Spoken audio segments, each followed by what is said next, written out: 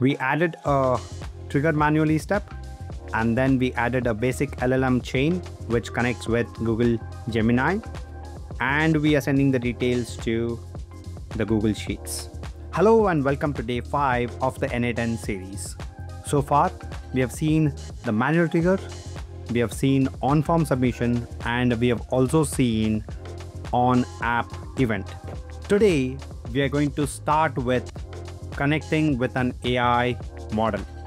Let's begin with Gemini because that's free to use so that anybody can start using it without having to pay anything. And soon we will get into Perplexity and also OpenAI. So let's see how do we connect Gemini API into N8N and do some automation with the help of AI. I'm already into my N8N account, which we created for ABCD Pirate 7. And let me click on create workflow, which opens blank canvas, and I'll be adding my first step. So we will go with manual trigger because that's not what we are learning today. We are learning how to connect with an AI model.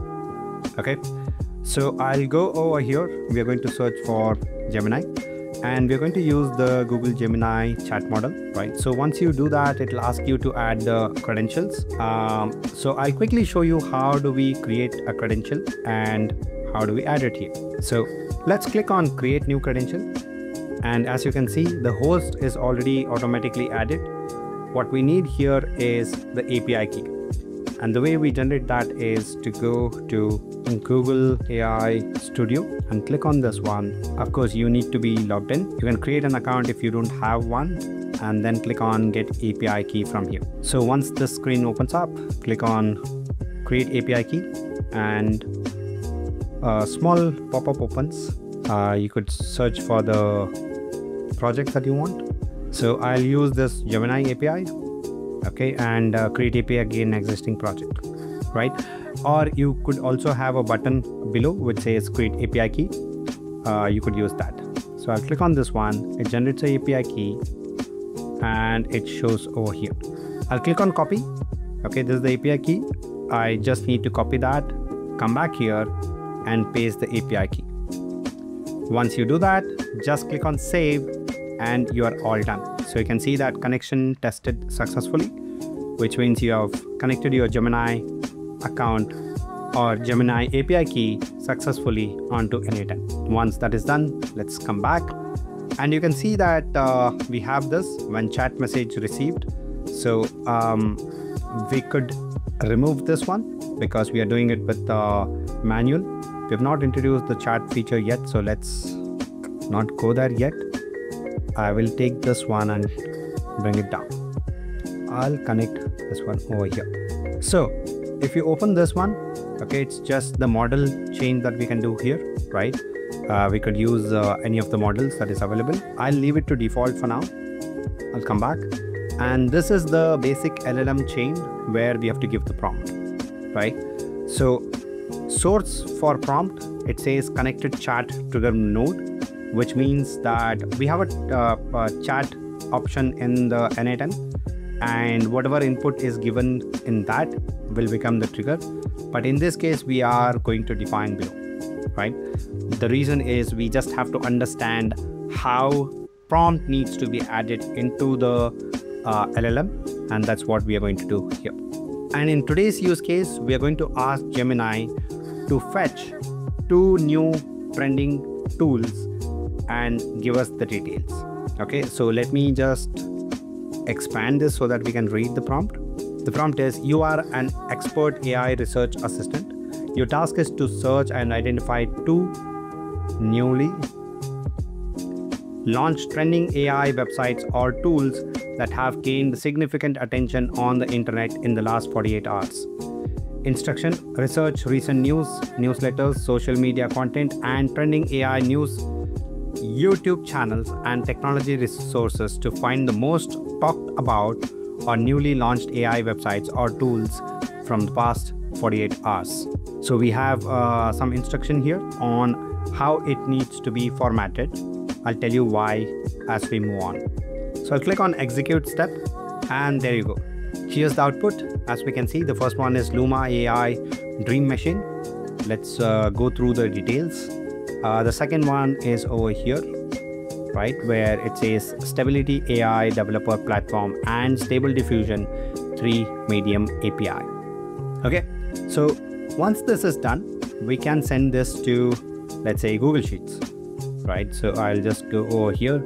Action in an app could be Google Sheets, and we don't want to create a new spreadsheet, right? We could append a row in a sheet, which means a new row will be added in existing sheet, and these details will be added. So it is asking us for the credentials. I'll create new credential, and I'll use sign in with Google, and I'll select the account. So it's asking me for the password. Let me try it out, and yeah, there you go. And I have to give access to it, so I'll click on continue. So connection successful, and you can see here account connected. So once that is done, I can just close this. So Google Sheets account is available here. So resource, sheet within document. We also have a document. Operations is append row. Okay, that's what we want to do. As you can see here, create a new row in a sheet, right? And that's what we want to do. Document, we have to select it from here. So what I'll do is, so I'm going to create a new sheet, and I'm going to call this as Top Trending AI Tools. And we can just have the date here and the tool details, right? So I'll just increase this and date. Okay, so this is what we have. So I'll just copy the link from here and go back here. It would be from list. I'll just change that to by URL and put the URL here. Once we do that, we also have to give the sheet name, and we could use from list. Just click on this choose, and it will show you all the sheets available in the Google Sheets. And we just have one here, and map each column manually, right? You also have map automatically. This sometimes might not work so smoothly, so it's better to use map each column manually. We have date and tool details here, right? So the tool details is basically this text that we've got, so put it here, right? And the date is basically this one now, right? So variables and context. So we could just drop in this one. Okay, so once you do this, click on execute step, and the details would have been sent to the Google Sheets. So let's quickly check that, and you can see the date has come here and the details has come here. So I'll just quickly change the format of this to date. Okay, it doesn't seem to be working fine. So we will quickly check how do we format that when we go to formatting text. Okay, so we have the date here and we have the tools details here. Okay, but all the details like the name, the release date, URL, description, main features, monthly price, why trending, reference video, all of this is there right in one cell for both the tools, and that's not what we want. We will need these details to come into different columns, and that's precisely what we are going to cover in tomorrow's video. So for today, what we have done is we added a trigger manually step, and then we added a basic LLM chain which connects with Google Gemini, and we are sending the details to the Google Sheets, right? And in tomorrow's video, we are going to add a formatting option so that the details that has gone into the Google Sheets will be formatted in a human readable format.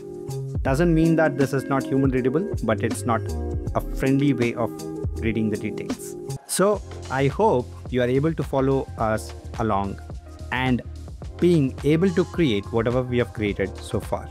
As always, thank you for watching, and I will see you in the next one.